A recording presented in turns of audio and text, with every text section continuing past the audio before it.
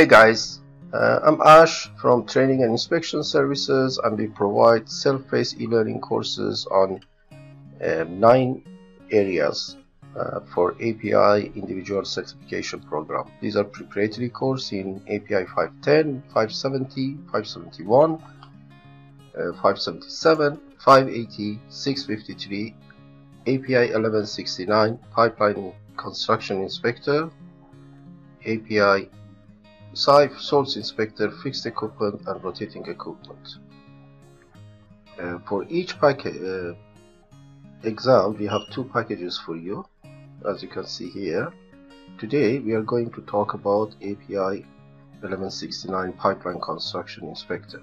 The full course is the detailed explanation, covers the publication effectivity sheet and body of knowledge, whereas the mock exam package only presents the flashcards and the mock exam questions. Okay, let's go and have a tour of the API 1169 Pipeline Construction Inspector.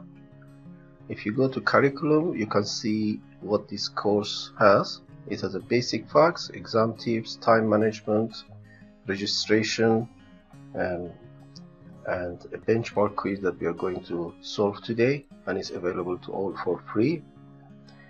Body of knowledge and exam tips, explanatory pictures, the A to Z of pipeline construction phases, INGA, Interstate Natural Gas Association of America, the definitions, CGA, Common Ground Alliance best practices, and the practical guide for pipeline construction inspectors. This you can download from API ICP website.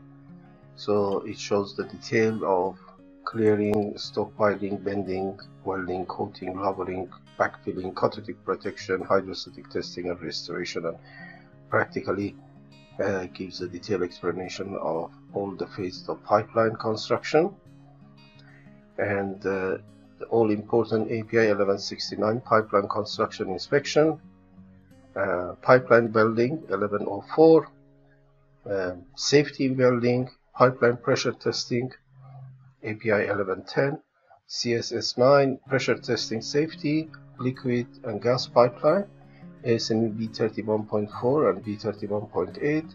Although API has noted that you don't need to read this because most of the information that you need as a pipeline construction inspector is already in other documents.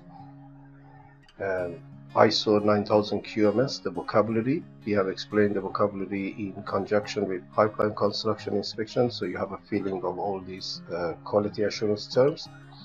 API Q1 is also, you need to study the sections 3, 4 and 5. And the highlights would be in flashcards, 7 sets, and the 12 US HSC and 4 practical guides. We have highlighted the potential exam question so that you need to use during the open book part of the exam. And we have also provided 3 sets of mock exam timed like API. So let's see what you get in return. For this course, 5 hours of video, 7 flashcards, 23 lessons, 300 questions.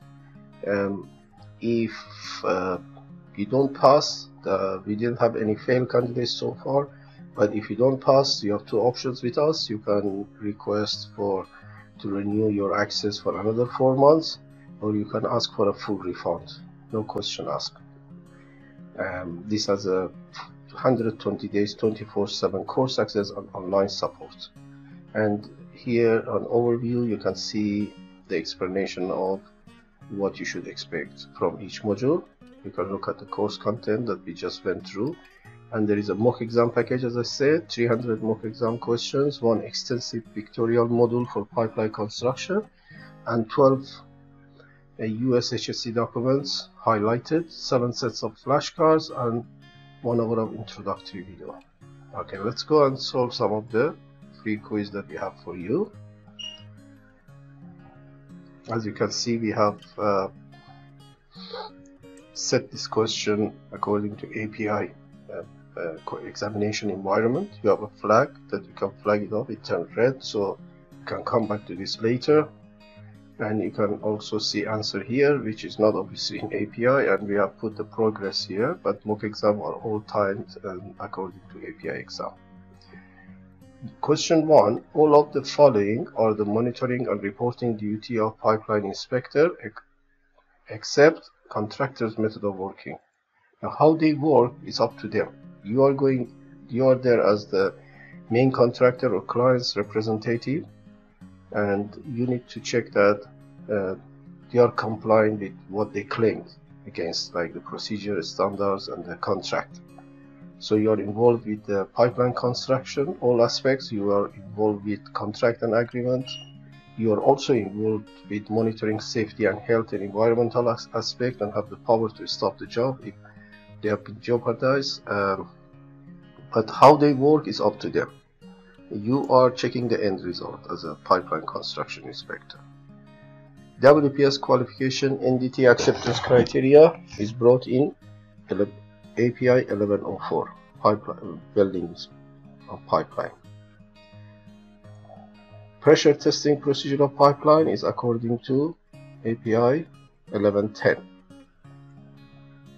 Crossing company is the one to install, operate, and maintain a new pipeline, who needs owner's approval of his crossing plan when he reaches within 50 feet of existing facility. Owner's representative shall be present when crossing company is excavating within 25 feet of existing facility, because these are the safeguards that the best practice put in. Due diligence corridor is a survey corridor plus 50 feet on each side. You can excavate up to 25 feet from existing facility with motorized equipment. After that, beyond the 25 feet, you should be careful when excavating any closer. Excavation tolerance zone is 24-inch from existing facility. This means getting any closer to existing facility should be by non-mechanized equipment. The closest distance between existing facility and new pipeline shall be minimum 12-inch. Crossing angle of new pipe should cross the existing pipe at 90 degree ideally, but not less than 45 degree, because we should not be so much in close proximity of the pipeline, because of if any leak or danger or explosion happens, it does not affect this one. We are reducing the risk here. The new pipeline burial depth shall be minimum 36-inch. Water plant or plot of land should show any existing buried facilities on right of way. Purpose of above ground markers is to identify underground facilities. Above ground markers are developed during the design process and include the following except owner's number. So there you should have the company name, the type of facility, and the emergency contact, where to contact. So these are all the important information that you need in case of emergency. Pre-bid conference provides a forum for contractor, owner, and other interested parties to discuss all of the following except. So during the pre-bid conference, you discuss the project and record the binding changes or clarification to the scope of project. You review contract documents, you review regulatory requirements, schedules, but you don't discuss the cost, because the cost has already been submitted and accepted, and that's why the contractor is there for a pre-purchase or pre-bid conference. Facility owner operator need only belong to a single one call center. The color code for gas oil is yellow. The corridor marker indicates the width of the facility. Before excavation, the excavator calls the call center at least 2 working days. When excavation site cannot be clearly and adequately identified on the location ticket, the excavator designates the route and or area to be excavated using white pre-marking. So this means the white means you could not really identify exactly, just as a warning. So here you can click this and view the results, but because we have flagged up one question, it says you have flagged up, do you want to go back there or you want to continue see the results? Say okay, and you'll see the result now. So it will tell you how many points you scored out of, so we scored 19 points out of 20. So these are our answer and these are the correct answer.